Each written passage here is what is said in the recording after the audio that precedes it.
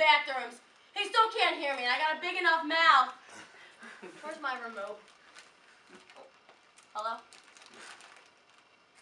Oh, hey, darling, what's up? Oh, my hair's coming out. Yeah. Oh, yeah, I'm getting ready now. You're coming early. Oh, okay. Well, I think Mr. Potts, it's like, what, 1:30? Yeah, I think Mr. Potts is in bed by now. All right, I can finish getting ready real quick. You won't know. Hold on. Mr. Potts! No, it just echoes. That's all right. All right, yeah, I'll see you in a little bit. Just, make your way over. All right, bye.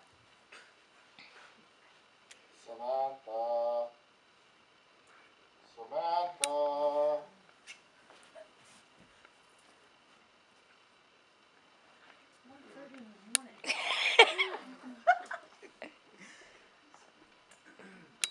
Mrs. Potts, What do you want? what are you trying to cover up? Nothing. What? Why did you call me? I didn't call you. You did. I was calling for Mr. Potts, and all I got was an echo, like usual. No, my name's Samantha. I know, Samantha, I know. I heard your voice. You definitely didn't hear me calling your name.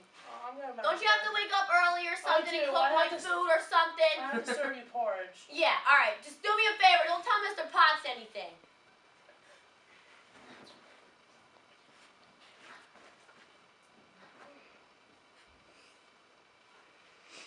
Samantha. Samantha. Are you kidding me?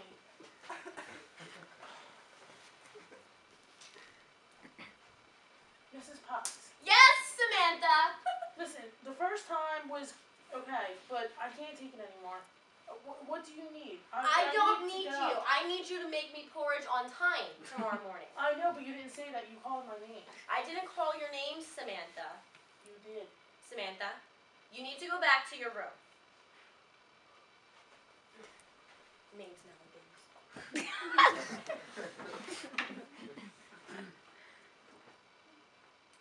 Samantha. Samantha. Are you kidding me?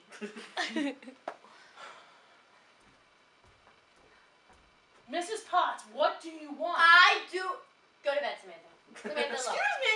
You're excused. You're excused.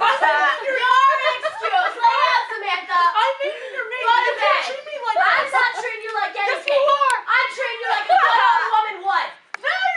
I'm going out. Don't tell Mr. Potts. We tucked you in so you don't get out again, because I don't need to see you in my room. I'm trying. I am trying. Get out, Samantha. I have to serve you porridge.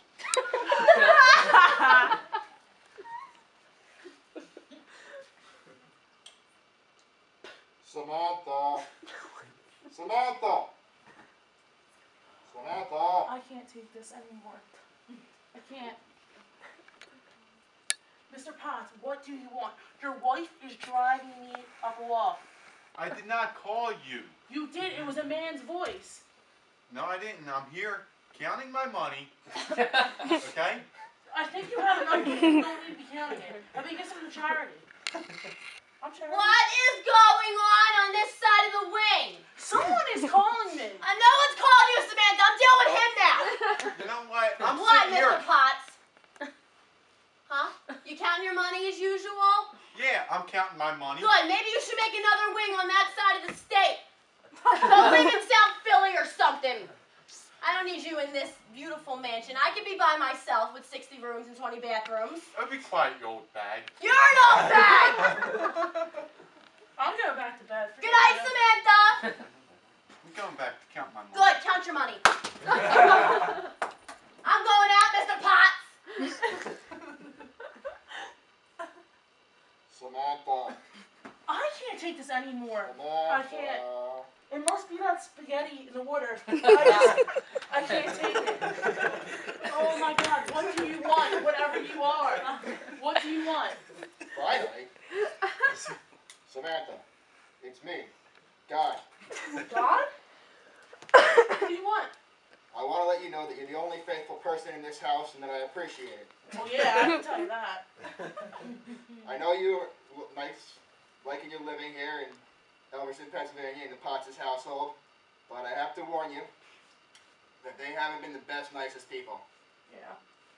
My chosen people were under their care, and they decided that they didn't want any of them around. Now, the sons and daughters are blaspheming me. They're using all their money on prostitutes and alcohol, and cheating on each other, and it's a mess. How dare Mrs. Potts? I knew Alright, something yeah, was yeah. up. I knew it. So, Yeah. I need you to deliver a message for me Okay. to your employer, Mr. Potts. Mr. Potts. Yeah, it's going to be difficult. Are you up for the challenge? I think I can handle that. Are you sure? Yeah. I need you to tell him that he's about to be smited. Smited. Smited. Okay, I'll I- deliver the message, This guys. is going to ring in the ears of everyone in Elverson. Everyone who hears it. Okay. He can do nothing about it, and there's no chance he has of escaping my wrath. That's horrible. Maybe I could just steal his money and run away. No, you're the only honorable person. That's why I'm talking to you. Have you understood everything I've told you? I understand, God. Okay. Farewell, my servant. Thanks, God. You're welcome. Mr. Potts, Yes, Samantha? listen, you have to put your priorities in straight. You need to stop counting your money and put other things first. What do you mean? What do I mean? You need to stop counting your money. Maybe give some to charity. Spend a little time with Mrs. Potts instead of always being in the opposite wing. She might be showing some light to other men. I would definitely That give over that. bag? That's your wife. How dare you? Are you feeling okay? What? You don't look okay.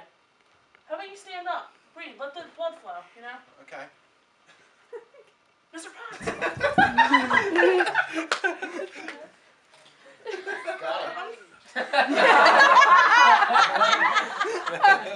Got it. And see you.